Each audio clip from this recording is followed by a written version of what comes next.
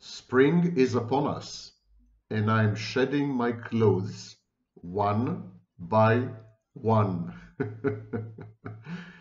Get your minds out of my gutter, you hear?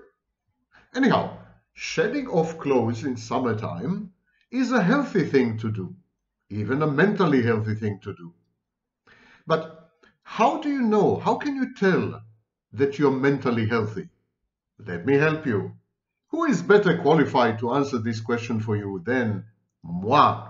Sam Vaknin, author of Malignant Self-Love, Narcissism Revisited, a former visiting professor of psychology, a current member of the faculty of SIAPS, and the list is long. 3 signs that you're mentally healthy. This is the topic of today's inordinately short video. Here are the signs. Here is what characterizes mentally healthy people. Number 1, they control their impulses. It's not that they don't have impulses. Everyone does. Everyone has urges and drives and lucid fantasies and wishes and dreams and rage attacks and you name it. Everyone wants to act from time to time. You know the famous saying, I'm going to kill him. That's an expression, a sublimation of impulse. Impulses are normal, impulses are common, impulses are healthy. Controlling impulses is what makes the difference. Mentally ill people, people with personality disorders, people with mood disorders, people with anxiety disorders, people with psychotic disorders, mentally ill people generally lack impulse control. They have a problem controlling their urges, their drives. They don't know how to sublimate. They don't know how to convert instincts and drives and urges and impulses into socially acceptable modes of expression and manifestation. So their behavior is impulsive. The behavior of mentally ill people is impulsive. It's reckless. It's crazy making. It's defiant. It's unpredictable. And it's a bit terrifying, frankly speaking. Impulse control. Number 1 distinction between health and illness in the mental realm. Number 2, mentally healthy people are aware of who they are, aware of what they're doing, their actions, and aware of the consequences of their actions. 3 types of self-awareness, which are usually the outcomes of process known as introspection. Intro, inside, inward, spection, looking, to look inwards. Mentally healthy people have conducted or are conducting a SWOT analysis all the time. Strengths, weaknesses, opportunities, and threats. They know themselves, mentally healthy people. They know their strong points, their advantages, they know their shortcomings. They are fully cognizant of their behavior. They have a very powerful conscience, superego, call it what you want, inner critic, a voice or a constellation of voices that inform them that some things are wrong to do and others are right to do. They are able to anticipate and extrapolate the consequences of their actions, and they're fully willing and able to hold themselves accountable and to pay the price when and if they had misbehaved. Make amends if necessary. These are healthy people. And of course, the opposite of all this, these are mentally ill people, people with mental health problems. They are not aware of who they are. They have an inflated view of themselves, like the narcissist, who is grandiose.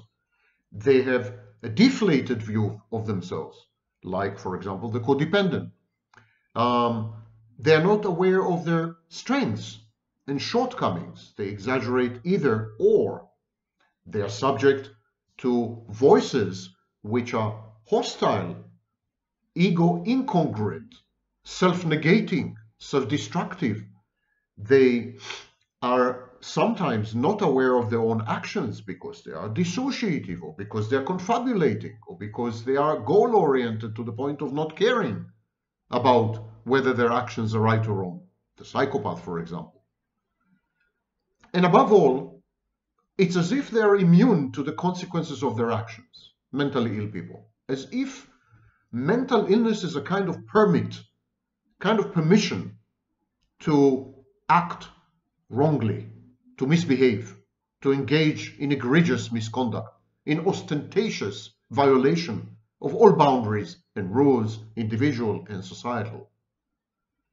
So this lack of self-awareness, coupled with entitlement, coupled with a euphoric state of mind that seems to confer upon mentally ill people a kind of cosmic immunity, this combination indicates mental illness. And number three, mentally healthy people always choose to minimize harm, do no wrong, or as little wrong as they can. Minimize harm to themselves, this is known as self-love, and minimize harm to others, and this is known as empathy. Mentally ill people, even post-traumatic people, people who've been traumatized, and yes, even borderline personality, people with borderline personality disorder, and even codependents, mentally ill people generally have a reduced level of empathy. Their empathy is either reduced or absent altogether, for example, in antisocial personality disorder or the more extreme form, psychopathy. Empathy is a major barometer and thermometer of mental health, because the personality, the self, the ego, call it what you want, this core identity, which is you, is relational. It's all about relating to other people, interacting with other people, fitting in with other people, collaborating with other people towards common goals, teamwork. It's all about this. In the absence of a context, in the absence of a human environment, you don't exist. Personality, individuality, these are metaphors, counterfactual metaphors. We are all the outcomes of relationships, starting with the earliest one, mother. And so people who are unable to perceive others as separate, as external, as worthy of consideration, as equal to them, such people are mentally ill. If you are not able to perceive other people as separate, independent, autonomous, agentic units, entities with their own wishes, own dreams, own hopes and preferences and priorities and cognitions and emotions, if you are unable to do this, this separation, this boundaried construction of what is known as the internal working model of the world and of yourself in the world, if you're incapable of this, you're mentally ill. Now, all this has to do with the concept of object, internal object, which is essentially borrowed from Melanie Klein and later the object relations schools. We need to distinguish between bad object, good object, and idealized object. The bad object is a constellation of voices, internal voices, also known as introjects. And these voices are self-negating, self-humiliating, self-destructive, self-defeating. These voices keep informing you that you're bad, unworthy, inadequate, ugly, stupid, loser, and so on. This is a bad object. These voices are relentless, they're harsh, they're unforgiving, they're hateful, they're your enemy. People with bad objects, internalized bad object, try to somehow survive despite the bad object. They could pretend that the bad object is wrong. They could suppress the bad object by creating an inflated, grandiose, fantastic good object this is known as narcissism. Whichever the case may be, the bad object is intolerable, burdensome, unbearable, and life-threatening in the long run. So this is a bad object. The good object is the exact opposite of the bad object. It keeps telling you that essentially you're good, essentially you're worthy, you're lovable. And the good object is a precondition for mental health, lifelong mental health.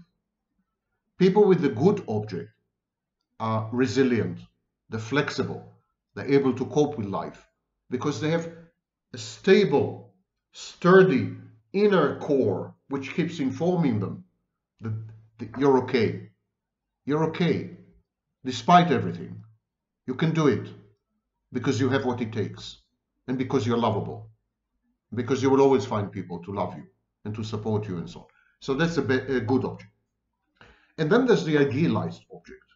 The idealized object resembles a good object because it says the same things basically. You're amazing, you're beautiful, you're lovable, you're this, you're that. So people often confuse the good object with the idealized object. But the difference between the two is that the good object is grounded in reality. It is not hyperbolic. It's not exaggerated. It's not a caricature. It's not grandiose. It's not fantastic. It's not insane. It's grounded in reality. It's with its feet on the ground, the good object. The idealized object is a caricature of the good object. The idealized object simply implies that you are perfect, you're godlike. Everything in you is 100 out of 100. You're drop dead gorgeous. You're hyper intelligent. You're an incredible, unprecedented genius.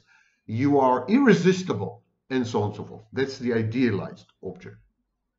Now, only the good object is grounded in reality. Only the good object has nuances, is shades of gray.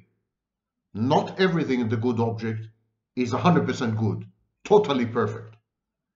The good object provides a compass, a navigation compass, orientation, and affords its owner with the ability to calibrate and recalibrate.